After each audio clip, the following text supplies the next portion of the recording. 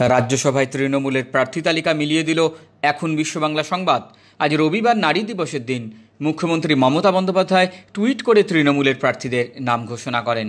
সেখানে প্রার্থী হিসেবে মুখ্যমন্ত্রীর নাম ঘোষণা করেছেন লোকসভার প্রাক্তন সাংসদ তথা নাট্য ব্যক্তিত্ব অর্পিতা ঘোষ, লোকসভার প্রাক্তন সাংসদ তথা প্রাক্তন কেন্দ্রীয় মন্ত্রী দীনেশ ত্রিবেদী, প্রাক্তন সাংসদ ও বিধায়ক তথা তৃণমূলের সর্বভারতীয় সাধারণ সম্পাদক ও রাজ্য তৃণমূল সভাপতি সুব্রত বক্সী এবং প্রাক্তন সাংসদ মৌসম বেনজির নূরের। পঞ্চম আসনে অবশ্য মুখ্যমন্ত্রী তাঁর টুইটে কিছু লেখেননি। আর মুখ্যমন্ত্রীর এই ঘোষণার পরই মিলে গেল এখন বিশ্ব বাংলা সংবাদের খবর। গত কয়েকদিনে প্রকাশিত হওয়া বেশ কয়েকটি প্রতিবেদনে আমরা জানিয়েছিলাম রাজ্যসভায় তৃণমূলের সম্ভাব্য 4 প্রার্থীর নাম, যার মধ্যে সবকটি নামই এখন বিশ্ব বাংলা সংবাদের সঙ্গে একেবারে মিলে গিয়েছে। আমরা এটাও জানিয়েছিলাম এবার অন্য ক্ষেত্রের কোনো প্রতিষ্ঠিত ব্যক্তি নয়, তৃণমূল প্রার্থী করতে চলেছে রাজনীতির অলিন্দে থাকা ব্যক্তিত্বদের।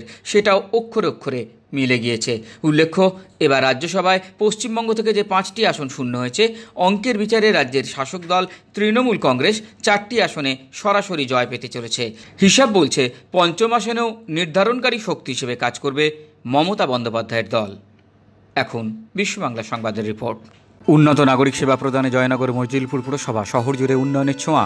নির্মিত হয়েছে শিশু উদ্যান, সুলভ শৌচালয়, পুরো এলাকার সৌন্দর্যায়ন, সাংস্কৃতিক চর্চা ও বিনোদন কেন্দ্র, আধুনিক প্রেক্ষাগৃহ, সড়ক নির্মাণ, কমিউনিটি সেন্টার, গৃহহীনদের জন্য গৃহ নির্মাণ, খেলার মাঠ, প্রসূতি সদনে উন্নত পরিষেবা, সিনিয়র সিটিজেন পার্ক, মাল্টিজিম, পানীয় জলের প্রকল্প, আধুনিক বাজার, বর্জ্য নিষ্কাশন ব্যবস্থা ও বায়োগ্যাস উৎপাদন, যুবক যুবতীদের জন্য স্বনির্ভর প্রকল্প। উন্নত পরিষেবা প্রদানে বদ্ধপরিকর জয়নগর মজিলপুর পুরসভা।